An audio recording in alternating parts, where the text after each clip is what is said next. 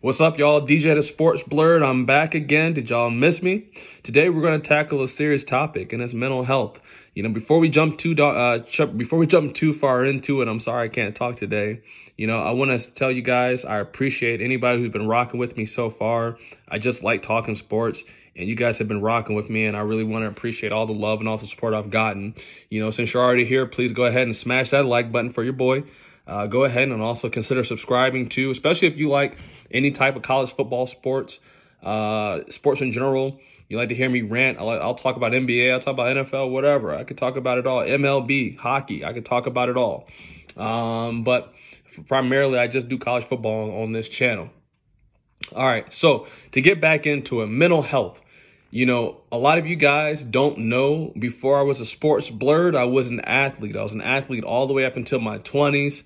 Like most of you guys, I played Pop Warner football, basketball, track, t-ball, baseball. I pretty much did it all. I even did tennis and soccer back in the day. Imagine that. What most of you guys don't know about me is that obviously I played high school football, I played high school basketball, I ran track in high school, but I also played basketball in college as well. And, my entire life, I've loved sports, and I've used it as an escape, just like a lot of athletes do. But there have been times when sports has been overwhelming. I never got to play, I never got the opportunity, I guess I should say, to play sports, at some of the biggest levels. Obviously, I never went pro in anything, and I never went to a major Division I school to play, any type of sports. But I can at least have empathy for any other athletes who are going through any type of things. And I'm pretty sure most of you guys watching this can as well. So that brings me into my main topic for today. There was a football player from Ohio State. He was a fourth-year offensive lineman. His name was Harry Miller. Very good player for the Buckeyes. And he just recently retired from football. A little background on him. He's a 4.0 mechanical engineer major. He plays multiple instruments. He even takes mission trips to Nicaragua. He was a valedictorian of his high school graduating class. This guy is absolutely brilliant and well-spoken, and not just for a football player. He's a huge man, by the way. He's 6'4", 315 pounds. He's just an absolute mountain of a man. Very tough, nothing weak about him. And yet every day was a struggle for him in terms of his mental health. So he recently just let his coach, Ryan Day, know that he has had suicidal thoughts. And Ryan Day responded very quickly. I thought he did a good job with this. And he got him in touch with medical professionals, specifically with mental health professionals. I think Ryan Day took the necessary steps to get his players some help.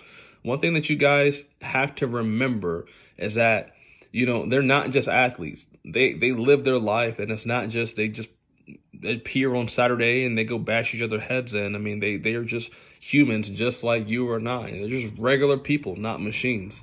You got to have some type of empathy, and and you have to be able to kind of see things from their perspective. Think about this.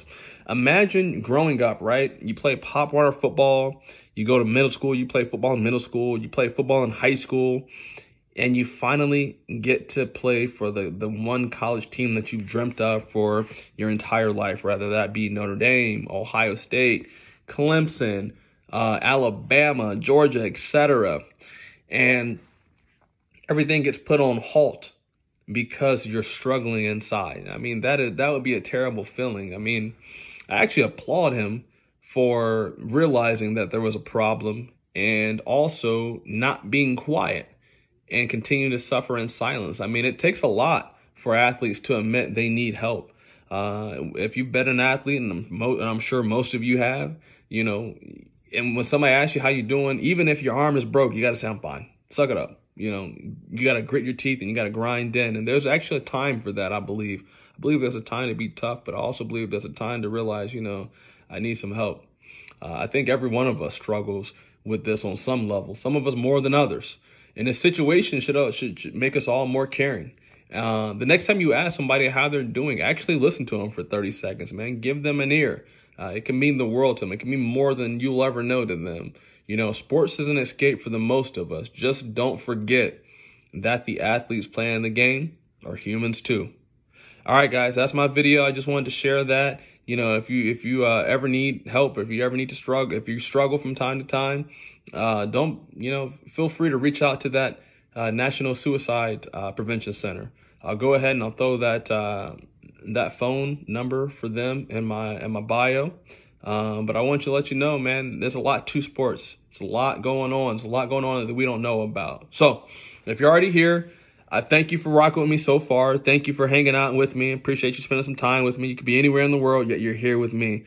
Don't forget to smash that like button. Don't forget to hit that subscribe button on your way out. I have some great videos for you guys planned up going forward. But I wanted to tackle this because I think it's serious. I think this might be my most serious video to date. It might not be my most viewed video, and I'm okay with that. All right, guys, take care. I got nothing left to say.